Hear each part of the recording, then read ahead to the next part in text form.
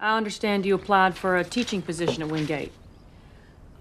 I wasn't religious enough for him. I'm a spiritual person, Miss Toohey, but I have certain, shall we say, doubts. Well, I appreciate your honesty, Miss Sue. What's the situation with Michael? He needs to do better in school. Obviously. But why the big push? Well, he's in line for a football scholarship, if he gets his grades up. Is he considering Ole Miss? Better be. I'd love to work with him. Well, when would you like to start?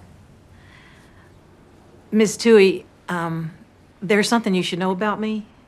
I don't usually tell many people, but it's something I feel you should be aware of before you hire me.